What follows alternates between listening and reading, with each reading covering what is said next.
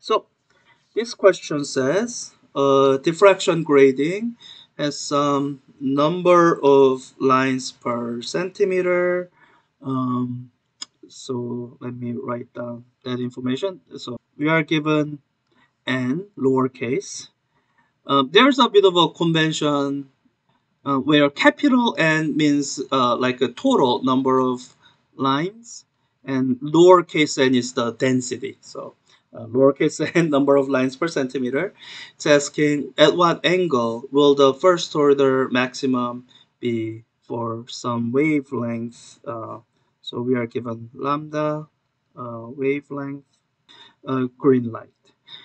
So whenever you are answering a diffraction grading question, the number one thing to remember is that this analysis that you have seen before, almost like 2 weeks ago, for double slit, that argument still applies. So if you have a double slit of a slit spacing d, and you remember what the diffraction pattern, interference pattern for that double slit looks like, and you remember that for that double slit, you are looking at one of these constructive interference locations, and you remember that for double slit, the constructive interference is given by d sine theta is equal to interference order times lambda. Then that's great. All of that still applies. You still use that same equation to figure out the angle at which the interference maximum might occur. With the diffraction grading, really the thing to watch out for is that your theta might not be small anymore. So if you are used to using small angle approximation, then stop at least until you verify that it's still small angles. And while with the double slit pattern, it's common for the question to give d directly. For diffraction gradings, they will usually either give the line density, or they will give you the two numbers, total number of lines and some length over which you have that total number of lines. And as you think through this information that's given, 2,100 lines per centimeter, I hope as you imagine that like a mental image, you have imagine a spacing of a centimeter, and you are given the total number of lines that if you wanted to find the spacing between any two neighboring lines, that spacing is given by 1 over n in the unit of whatever densities are specified in. So you need this expression that 1 over n is the slit separation that you will use there. So with that, I think we are all ready. So let me just do it this way. I'm just gonna let my calculator do all the work. So let me declare the variables that I'll be using. I'll be using variables. Let me say num. I think lowercase n is a special character with, I don't want to override it. I'll just say num. And the wavelength is lam. Also, I can't use lambda because lambda is a special keyword within Python language. Sorry, so many potholes to step over. Theta, I think that's it. I might need an m later, so let me just put that in. So really the equation we are solving for is this. Instead of d, what I'll put it is 1 over a number. That's the substitution I mentioned there. Times sine of theta is equal to m times lambda. And I'm going to put this expression into a variable called equation.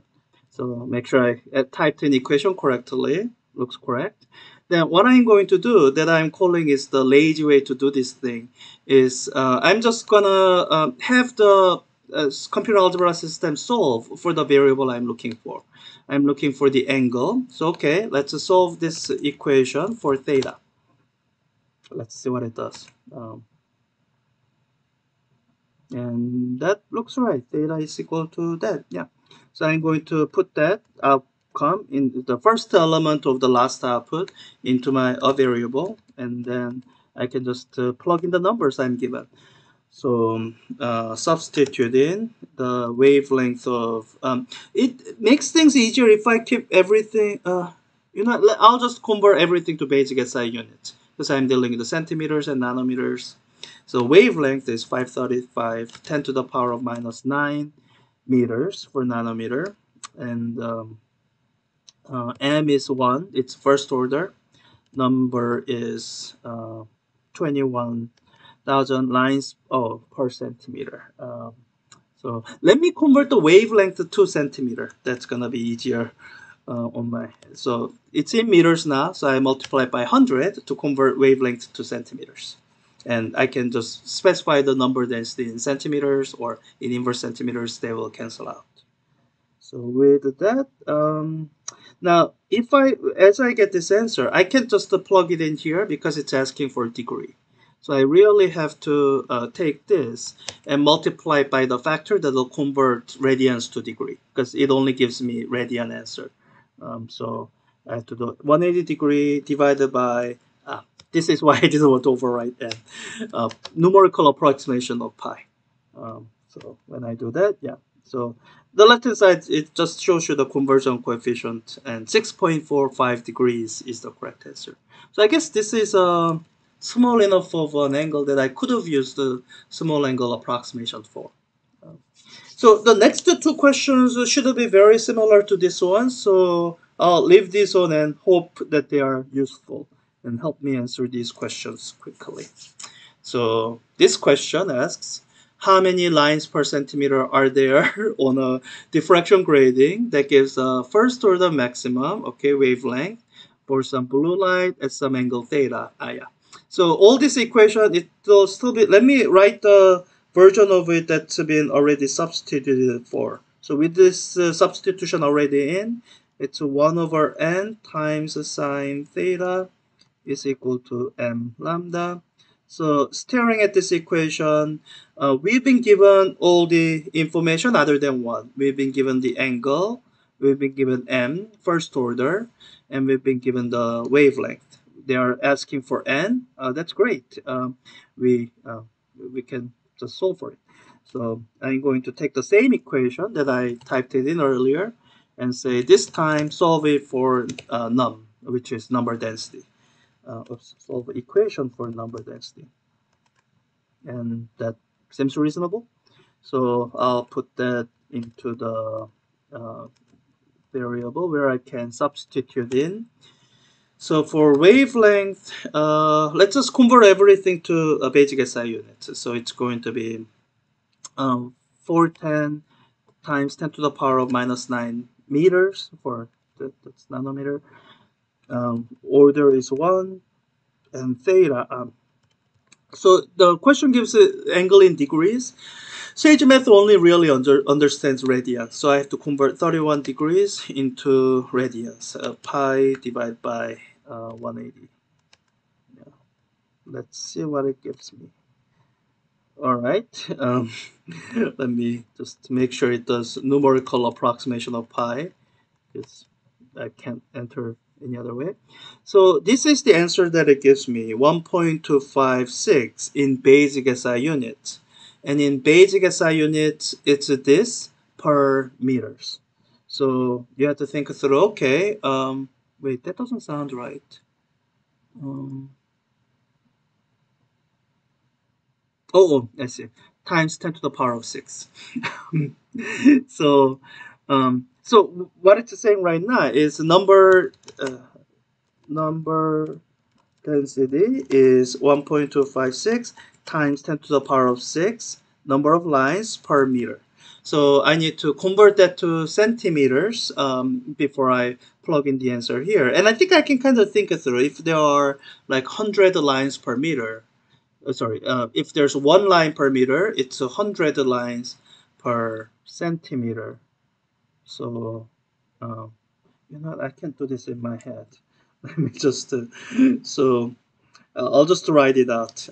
So some number of lines per meter. So the way you do any kind of unit conversion is you multiply by 1.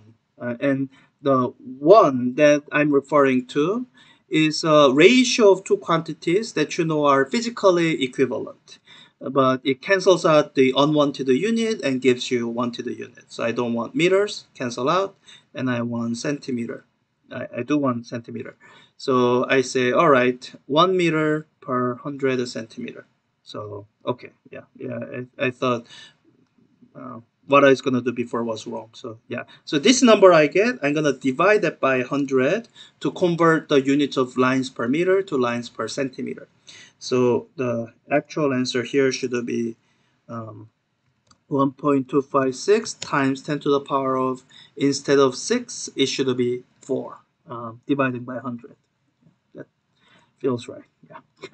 Okay, one more question that should be along similar lines. So let me look at the next question.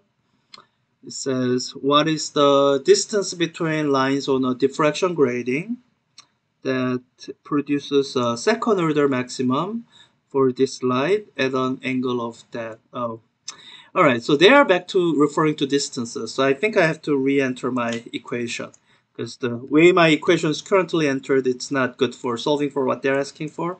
So let's say equation is, oh, I need to declare my variable to distance as a variable. And the equation that we'll have this solve for is distance times sine theta is equal to m times lambda. Yeah. So let's have it solve for D. So my solution is previous output, first element, and I'm gonna substitute in all the numbers.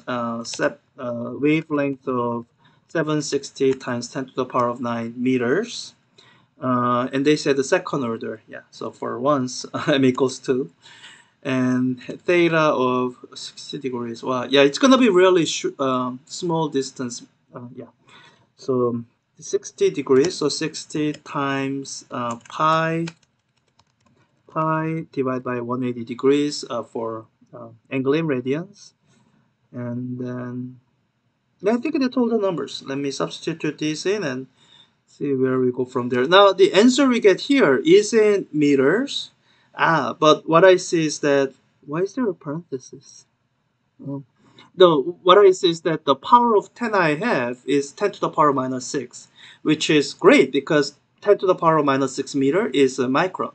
So I can just take this number and put it in, 1.755. But, don't do this all the time. Just watch for powers of 10 and make sure you're not just ignoring powers of 10. You are verifying that 10 to the power minus 6 meter is a micron.